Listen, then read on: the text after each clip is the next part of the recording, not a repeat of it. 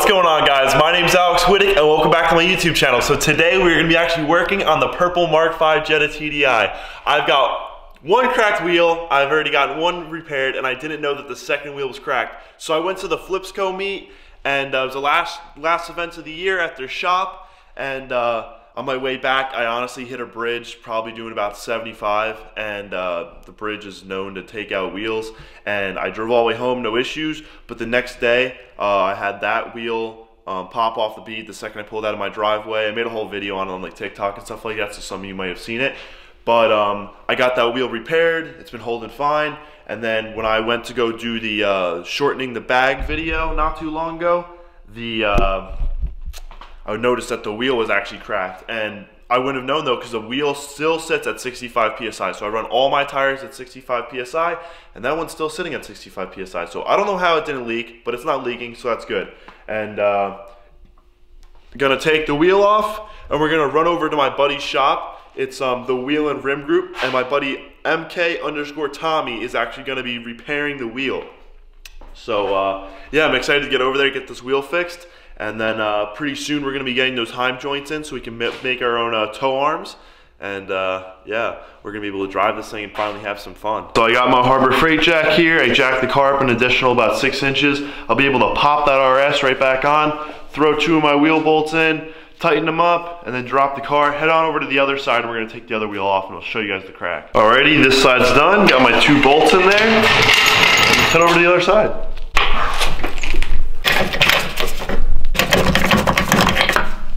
Took the wheel off. The crack is pretty big. I think I showed you guys in a previous video, but that was a while ago. And yeah, that crack is not fun. But it holds 65 PSI. Alright guys, so I just dropped my wheels off and I'm just sitting in my car waiting for this wheel to get done. It's only gonna take about an hour and a half, so I'll just chill and watch some YouTube videos on my phone. But yeah, I was gonna try to film the process, but they're super busy today. Their whole parking lot is basically filled, and yeah, so I'm not gonna be able to film the welding process, but you'll see the wheel when it comes back, and Tommy does a great job at welding and cleaning the wheel up and stuff like that. So we got a Tesla, nothing crazy, and then we got a Dodge Viper just chilling. All right guys, so Tommy actually just sent me a text and he said that the wheel's ready. He gave me an hour and a half max estimate for how long it's gonna take. It took him 45 minutes because he knew I was making the video and stuff today, but that is quality service. I'm getting my wheel back in 45 minutes, which is crazy. The wheel has been dismounted, you know, prepped, welded, cleaned up, remounted, and it's coming back in my hands in 45 minutes. So that's wheel service. And if you bring your wheels here to the Wheel Rim Group, you're probably only gonna have a 1-day wait, which is crazy. And tell them that Tilted_TDI sent you, and you know, it's literally a great place to go to. I believe it's in Parsippany, New Jersey, and it's worth the drive even if you live an hour away. Alright guys, I'm really excited to show you the welds and stuff like that. Tommy gave me the wheel a little while ago. I'm about to pull up to my house. I got the wheel back extremely fast like I told you guys. I'm super excited to show you because he did a really good job welding it, and then he painted it as well, just some silver paint, and I honestly had to look for it for a second because it blended right in. That's how good of a job he did. So I'm excited to throw it back on the car. We're gonna get those tow arms made up pretty soon and we'll be able to drive the car. So it's coming back together. I'm really excited, and I'm driving my Mark VI TDI right now, and I really want to bag this thing, so hopefully we can find some management. If anyone has like a V2 or something like that, and I'm looking for a tank, a compressor, and like a management system. No manual. Manual's just not my wave, but yeah, I might just bag this for the time being. We're gonna hopefully be bagging my brother's A4. All right guys, I got the wheel home, nice, safe, and sound. Got it over here on the wall just to show you. You can't even tell where Tommy had welded it. It looks really good.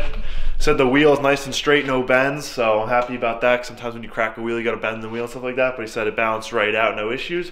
And I got the wheel super fast, so I'm about to mount it onto the car, and we're now 1 step closer to getting this bad boy back on the road and rolling, and get those tow arms welded up. Alrighty guys, so I got the wheel all mounted up. She is looking fabulous. All the fitment all the way around the car, as you can see in the front. 1 inch here, 1 inch. So I've got my fitment actually dialed in pretty well, and I'm super hyped about that.